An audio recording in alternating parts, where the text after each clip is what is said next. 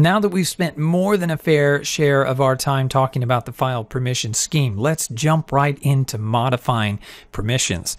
You can use the chmod command to modify the file permissions for any given file. And the way you'll do this is chmod and then the permissions in binary that you would like to add. So let's just go ahead and modify the test.txt file to have 777 permissions. Now this means that everyone can read, write, and execute this file. It's the least secure of all the permissions. It's the least restrictive.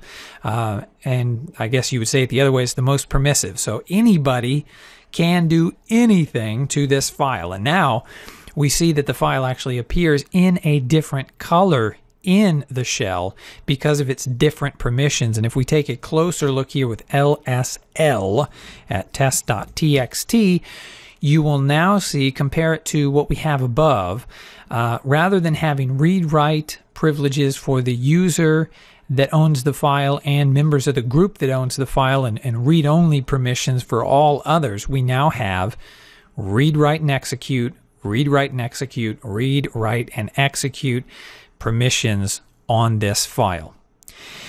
Now, if we want to modify it back to what it was, chmod, and let's see, it had read write, which is going to be 6. Read write without execute is 6, and that was the same for the group. And then read only was 4. So chmod 664 test.txt, and now we can see it's no longer green. We've modified the permissions, and if we go back here, pardon me, we want the LSL specifically on test.txt, you can see it's back to its former permissions. So that's how simple modifying permissions really are. Let me do it just one more time for you here. chmod, let's say that with a 700 permissions, then only the owner of the file would be able to read, write, and execute. Members of the group which owns the file couldn't do anything. They couldn't read, write, or execute, and all others could not read, write, or execute. So chmod 700 test.txt.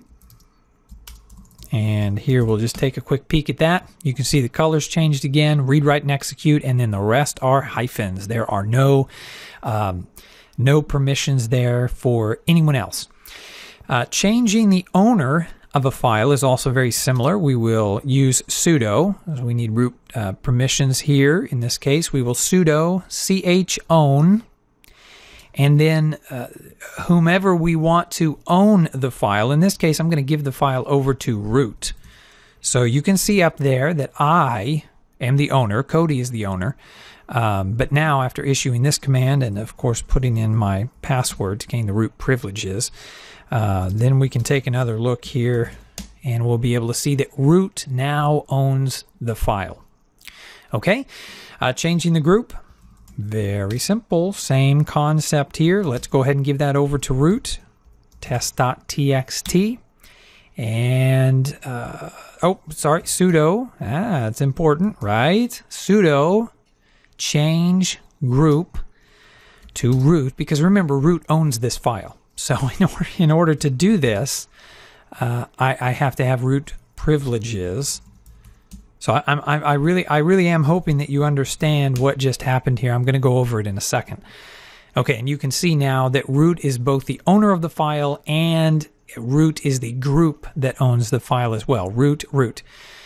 Now what happened above there is I gave the file over to root. So let me sudo chown back to Cody, back to my account, so that now you can see I own the file. And now, since I am logged in as me, I can change the group back to Cody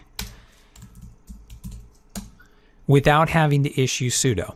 But because root was the owner of the file, you need root's permission to change that, because root owns the file, and you can yet again see it right here.